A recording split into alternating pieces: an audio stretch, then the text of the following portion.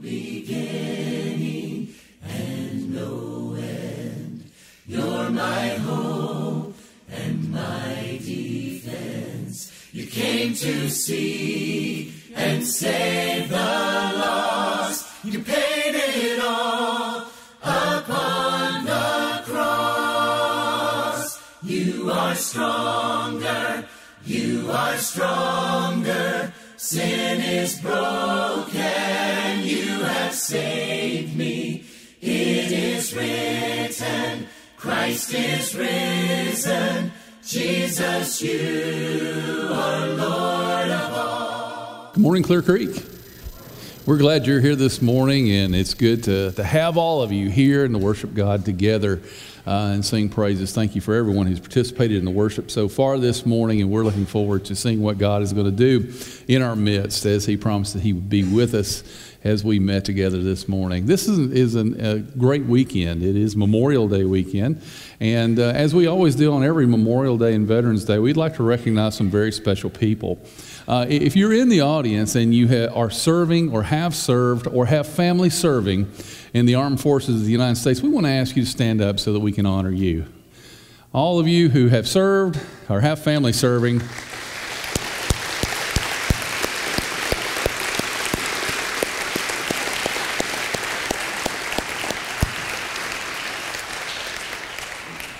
and this is the very first time that we've been doing it that we had someone actually in uniform. That's pretty cool.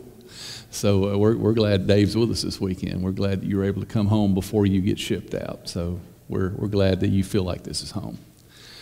Also, we want to remember in prayer the people who have endured that tragedy in Oklahoma. And we know that there are a lot of people who are hurt, and many have been found dead and have lost everything. We want to continue to pray for and minister to those people. We hope that you were able to contribute this morning, and if not, if you have something later in the week, I'm sure you can contact the office and they can tell you how you can contribute to that fund.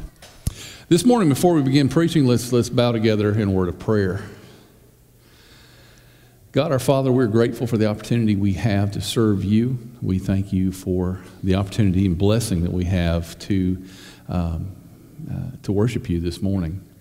Father, we know that you're in our midst, and we pray that as we study this next story of anonymity, that we'll find hope and encouragement, and we'll see how your plan works in even the most anonymous person. Father, we're thankful that you forgive us. We're thankful that you love us. And we pray that you'll continue to watch over us as your church, and that we can turn this community upside down in you and your Son's name.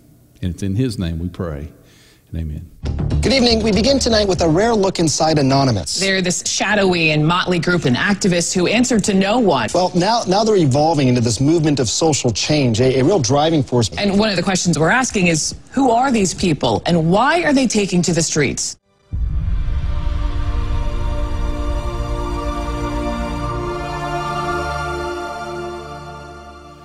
We're doing a series called Anonymous, and the reason we're doing the series called Anonymous, it's kind of a theme that we've had this spring, if you've been with us.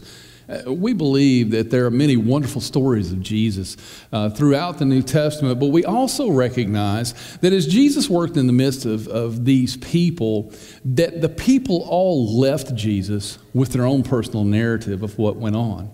Last week we talked about the four men who brought their paralyzed friend to Jesus as he was teaching, and they couldn't get into him, so they dropped him, dug a hole in the roof and dropped him through the roof, and that Jesus saw their faith and healed their friend.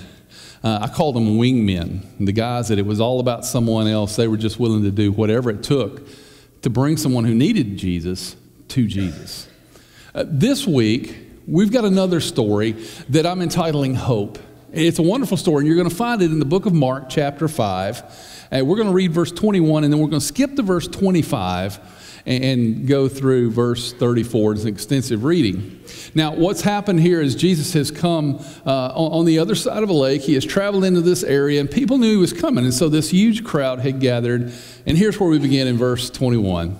When Jesus crossed over again in the boat to the other side, a large crowd gathered around him. And so he stayed by the seashore. And we skip down to verse 25. It says, a woman who had had a hemorrhage for 12 years and had endured much at the hands of physicians and had spent all that she had and was not helped at all, but rather had grown worse. After hearing about Jesus, she came up in the crowd behind him and touched his cloak. For she thought, if I just touch his garments, I will get well. And immediately the flow of her blood was dried up, and she felt that in her body, and she was healed of her affliction. Immediately Jesus, perceiving in himself that the power had proceeded from him and had gone forth, turned around in the crowd and said, who touched my garments? And as his disciples said to him, you see the crowd pressing in on you, and you say, who touched me? And he looked around to see the woman who had done this.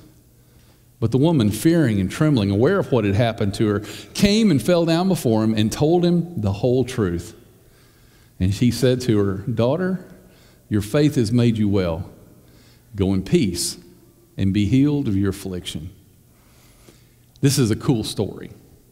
It's a story of a woman who had endured a great deal. She was imprisoned in her body. For 12 years, she had had this hemorrhage of blood, and she was weak, and she was beaten. And not only on top of that, she had been disappointed time and time and time again.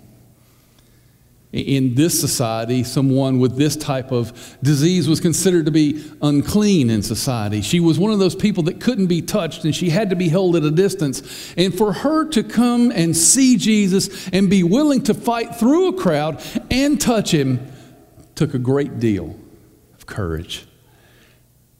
This is a woman who had one last hope. Hope's an amazing thing. It's a great thing. And it's something that in every Christian fuels us to move on to the next phase of our life. Hope is something that God places within our hearts, and it creates boldness within us. This morning, I got a few things I want to talk to you about considering hope and how it plays into the life of not only this woman and another story I'm going to share with you, but also in disciples like you and me. Plain old people doing plain old things, living plain old lives, and how God can take this hope, place it within us, and do some pretty amazing things. First thing I want you to see this morning, point number one, is that hope always involves risk. Now, I've got 3 movie clips this morning I'm going to show you, and let me preface this by saying, when I show a movie clip in here, I do not endorse the movie. It's used strictly as an illustration. This is a movie that I have to be honest, I've only seen on television. It's been edited, and it's still a relatively violent movie, so I don't recommend it for families. But there's some points in the end of this movie and in this storyline that I think kind of parallel this story of this woman. It's a story of 2 men who are in prison. And it's set in the 20s and 30s, and there was one man named Andy Dufresne, played by Tim Robbins. The other's name is Red Redding, played by Morgan Freeman. And in this first clip, Tim Robbins had been put in solitary confinement. He had just gotten out, and the reason he was placed in solitary confinement was because he had snuck into the warden's office, taken the PA system, and played music for the entire prison. When they finally broke in there, he was penalized. And now he has gone back to eat with his friends that he had made in the prison, and he starts talking about what music meant to him. Will you roll that footage for us, please? Haven't you ever felt that way about music? Well, I played a mean harmonica as a younger man. Lost interest in it, though. Didn't make much sense in here. Here's where it makes the most sense. You need it so you don't forget. Forget? Forget that there are places in the world that aren't made out of stone, that there's something inside that they can't get to, that they can't touch. It's yours. What are you talking about? Hope. Hope. Let me tell you something, my friend. Hope is a dangerous thing. can drive a man insane. In Red's storyline here, his hopes were small. When he first went to prison, his hope is that he would survive the first night. And time again, when he met with the parole board, his hope is that he would get out of prison. And time again, he had been disappointed. Time and time again, the parole board had told him that he had not been rehabilitated, that he would have to stay in this dingy, dark, horrible place. And every time he got his hopes up, his hopes had been dashed, to the point that when someone says, there's a part of you that is inside of you that people can't take away, and it's hope, he looks at him and he says, let me tell you something. Hope's a dangerous thing. And I tell you this morning, hope is a dangerous thing. You see, when we have hope, we always run the risk of being disappointed. We look in Mark chapter 5 at this woman's story, and we look back in verses 26 and 27, and we see these things in her story. She had endured much at the hands of many physicians. There are so many people who have gone through illnesses and sicknesses. Last week we had Mother's Day. We talked about those who were attempting to have a child and were doing everything they could, and the pokes and the prods, and they had endured so much to no avail, and time again been disappointed. This woman had endured much at the hands of physicians. Not only that, she had spent all the money she had, every resource she had invested in trying to get well because she was tired of the disappointment. She was tired of the embarrassment. She wanted to see a breakthrough. She wanted to be whole. Not only that, but she wasn't helped. But rather, instead of being helped, she had grown worse time and time again. This woman would continue to get her hopes up, and yet she would continue to be disappointed. And as we go into verse 27, we find that she had one last hope. After hearing about Jesus, a story of this Nazarene carpenter who was a rabbi who could heal people, she came up in the crowd behind him and she touched his cloak. She had one last hope, and she was willing to take it. But even now, hope was risky. You know, we've read this story time and time again, and seldom do we ever put ourselves in this woman's place and realize that she was running up behind this Jesus, not knowing how it would turn out. She was running up behind this Jesus. She believed something good was going to happen, but she didn't know what was going to happen because she had been disappointed time and time and time again. And what she was about to do in the middle of this crowd was incredibly risky. How about you? Is there a part of your life where you need healing or being made whole? Maybe there's a problem in your life, whether it's a financial problem, an emotional problem, a relationship problem, whatever it is there something in your life where it's time for you to take a risk and allow Jesus to take over that part of your life? I can tell you it's going to feel risky.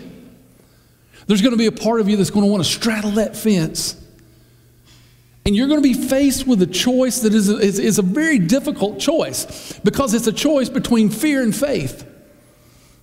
Sometimes it's easy to fall prey to fear and say, you know what, whatever it is, I'll just tough it out and I'll just deal with it. Or you can hand it over to Jesus and experience incredible freedom. But it's risky. There's a part in us that always will say, you know, I might get disappointed. But we also find out that faith doesn't disappoint.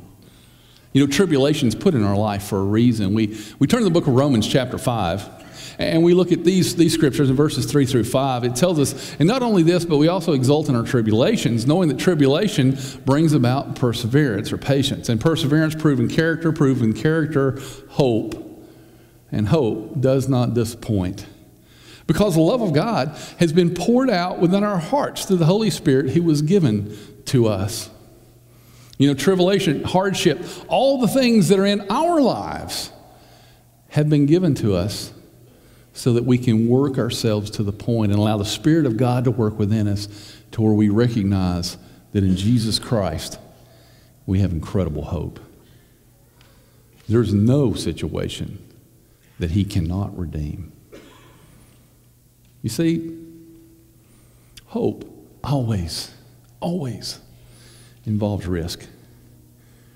But the next thing I want to show you this morning is, as struggles create opportunity for God to work, hope also escapes the double-minded.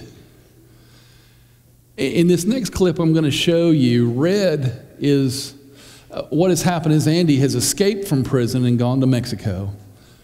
And on his way, he leaves the letter for Red saying, if you ever get out, here's a place I want you to go, and I'll have something for you there.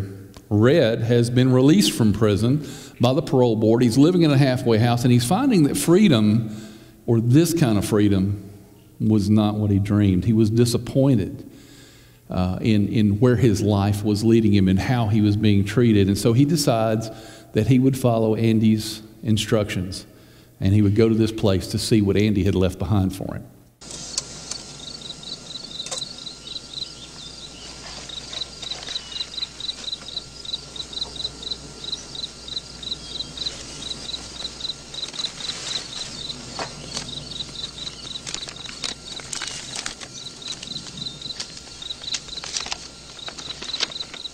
Dear Red, if you're reading this, you've gotten out.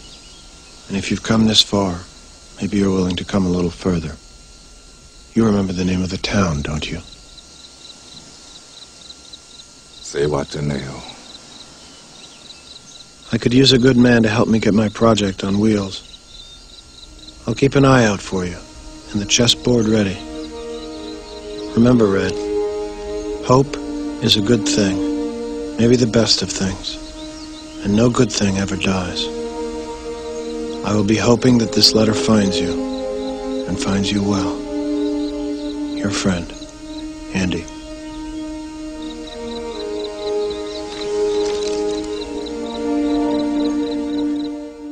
This character had been released from prison, yet he was still imprisoned because what he had hoped for had not turned out to be what he expected.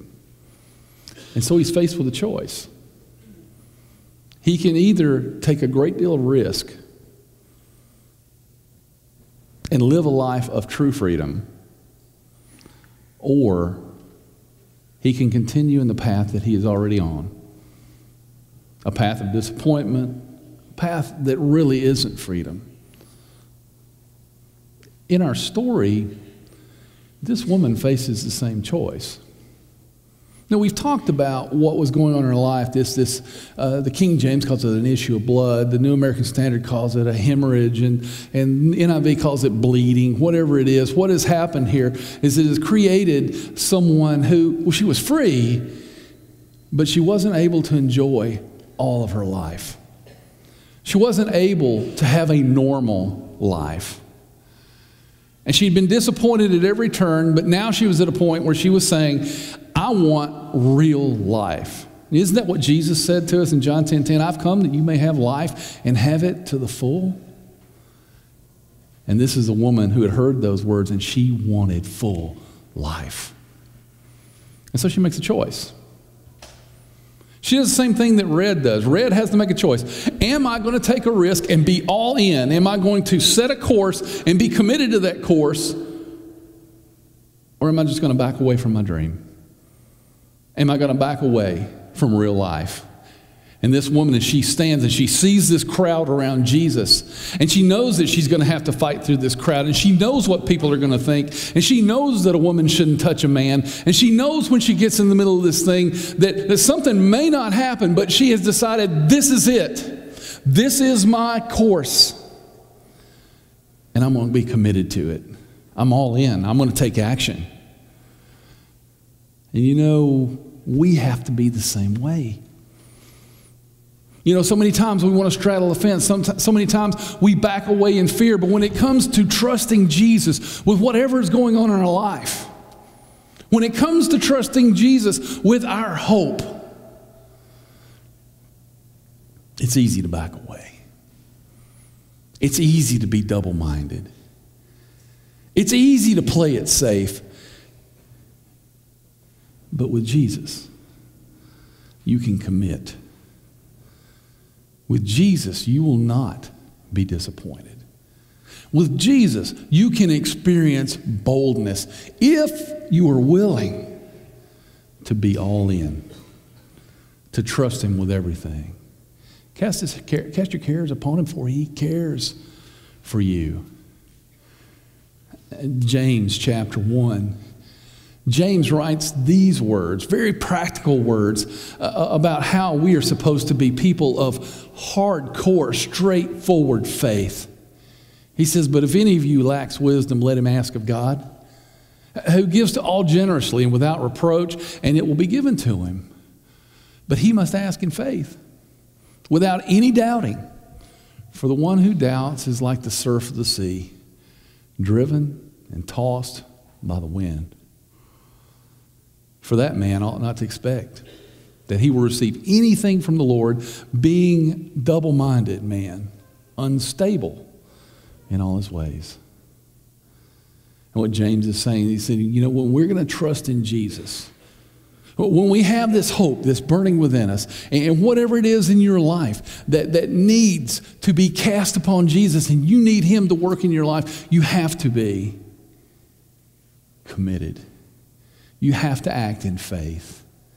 You have to be, as our culture calls it, all in.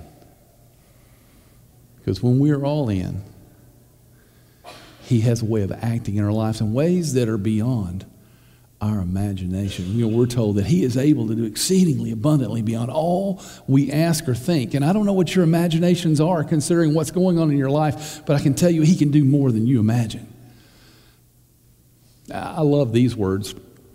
It's in the book of 2 Corinthians, excuse me, in 2 Corinthians chapter 3, verse 12. And it says, let us hold unswervingly to the hope that we have set before us, for he who promised is able to deliver. Isn't that comforting? When we start having hope in what God can do in our life, what Jesus will do for us, that we can be unswerving and have a hope knowing that he can do everything that he promised. And this God that we worship, this Savior that we worship, is able to work beyond our wildest imaginations. The thing I love about this woman, before we go on to our last point, I love her recklessness. I love the fact that she chose a course of action and she recklessly pursued it. Very seldom in this life do we find people with that kind of faith. But there may be people here, you're on your last leg. You've been disappointed time and time again, and now it's time to choose that course of action and to pursue Jesus recklessly. I had a friend that years ago that you could tell in her life there was this hole in her life. And she was constantly trying to fill this hole in her life with many things. And she would use a materialism, a bigger house. She had a boat on the lake. It was too big for the lake. She had cars. She had all these things. This materialism, she was trying to fill this hole because she wanted to feel valued.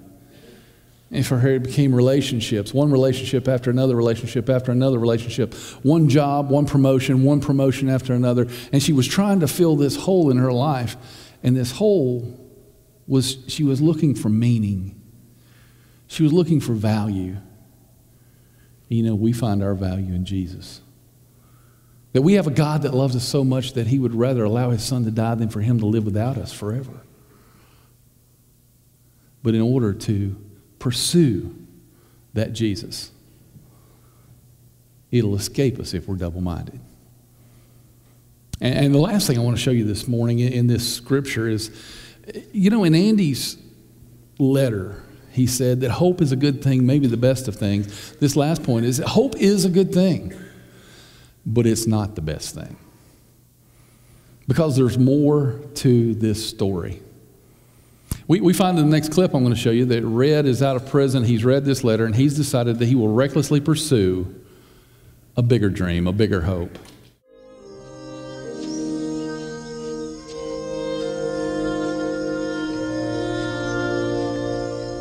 Fort Hancock, Texas, please.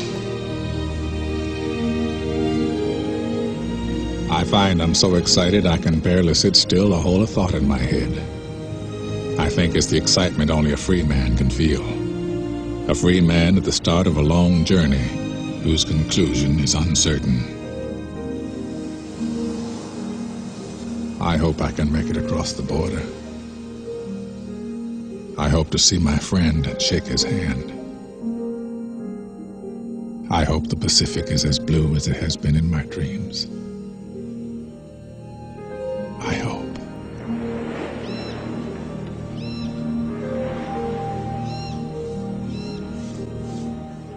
There's been a transformation take place in the existence of this character. See, his first hope was to make it through the night. His next hope was to make it out of prison. His next hope was to have some kind of life that he was not experiencing. And what happened is that when he really, truly chose real freedom, his hope changed. He received a new hope, a better hope, a more powerful hope. And I look at this woman's story, through all the disappointment and through the courage it took to do what she did. We look at verse 34 and we see how Jesus responded to her. He said to her, daughter. And when you see daughter in the New Testament, you see Jews use the word daughter. That is the greatest term of affection, like child or son or daughter. Daughter, your faith has made you well. Go in peace and be healed of your affliction. You see, the moral of this woman's story is not healing. Usually we read this story and we think, wow, what a nice tale. A woman was sick. She touched Jesus. He felt it. And now she was okay. It's bigger than that. If that were just a story, it almost wouldn't be worth the ink that it took to print it, because Jesus healed many, many, many people. And he could have healed everybody had he chosen to do so. But see, this story is about something bigger. Because he didn't just give her healing. He gave her something she had never experienced ever in her life. He gave her a gift that brought with it a bigger hope. Because you see, if you go back and look at this, it wasn't about healing and it wasn't about hope. This story is about transformation. You see, discipleship is all about transformation. It's about moving through stages in our life and being transformed and changed. We're not to conform to the world, but we're to be transformed by the renewing of our minds. And what happens is when we put our trust in Jesus and we allow the Spirit of God to work in our lives, there is a transformation that will take place in our life. And it won't just be healing. It won't just be blessings that we count to be big blessings. But what happens, he changes us from the inside out. And if you look in this verse of Scripture, in verse 34, you're going to see that he didn't just heal this woman. He gave her peace. You've probably read over it 2 or 3 times and never really noticed that. He said, your faith has made you well. Go in peace. And this is a woman who had never in her life, especially the last 12 years, experienced peace. For Red, it was joy.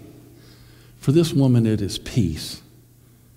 For many of us, it may be something different. But what happens is that there's a transformation that took place here in her life, and there's a transformation that takes place in our lives. When we're willing to overlook the risk, when we're willing to be courageous enough to commit and to be all in for Jesus, there's a transformation that takes place. And here's what God does. Whatever your situation is, wherever you are in your journey, here's what God does. He tears us down and he builds us back better. And then he'll tear us down again and he'll build us back better. And what happens is he continues to chip away, and in us, he creates a clear image of Jesus for the world to see. And when we will ignore the risk, and when we will commit to being all in for Jesus, what will happen is this.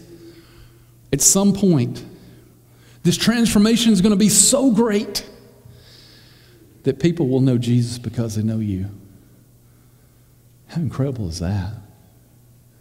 What a wonderful gift from God that people can know Jesus because they know us. Flawed people, failed people, imperfect people, ordinary people, anonymous people. Because I'm a firm believer that the plan of the church is that if a multitude of people who are anonymous do small, meaningful things in the name of Jesus, you will have a greater effect than just a few people doing great things. He's going to work through you. He has a plan for your life. Ignore the risk and commit.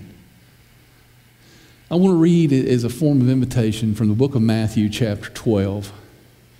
And it has to do with hope, because there are many people here that are still in this hope stage. They're still waiting to commit. They're still waiting for something else to go on in their life. And they're waiting for that breakthrough, whatever that breakthrough may be for you. And I want you to see these words. They actually come from Isaiah 42, verses 1 through 4. But it says this: a bruised reed he will not break, and a smoldering wick he'll not snuff out, till he has brought justice through to victory. In his name, all the nations will put their hope. And he's saying this: you may feel beaten like an old reed. I don't know if you've ever seen a field of reeds, but when one is bent over and bruised, and it has probably been stepped on or run up against, and it's just taken all the battering it can take, and it's bent down. And maybe in your life you've had this great flame for God. You had this great fire within you, but because of circumstances and because of choices, it's just smoldering. I want you to know that we have a Jesus in whom we can put our hope, that he will hold that reed up. And that if your flame is just smoldering, he'll place the hands that created this world around it. And he will gently breathe life back into that flame. You see, we have someone we can trust, in whom we can really put our hope. We can experience a transformation just like this woman. And her story serves as some great, encouraging, inspirational words to let us know who our Jesus is. I encourage you to overlook the risk. I encourage you to go all in. I encourage you to allow Jesus into your life so that he can transform you, so that you can be usable in his kingdom, and that people can know Jesus because they know you. That's what our invitation is this morning. If you have need of the church for the prayers, or if you would like for our elders to pray with you, they'll be in rooms A5 and 7 across the hall. They love you. They want to serve you. If you'd like to begin your journey with Jesus, we consider that journey to begin at baptism. So if you'd like to be baptized into Christ and raised to walk in newness of life, we invite you to do that very thing this morning, while we stand, while we sing, to encourage you. My heart will sing, no other name, Jesus, Jesus. My heart will sing, no other name, Jesus, Jesus. I'm running to your arms, I'm running to your arms. The riches of your love will always be enough. Nothing compares to your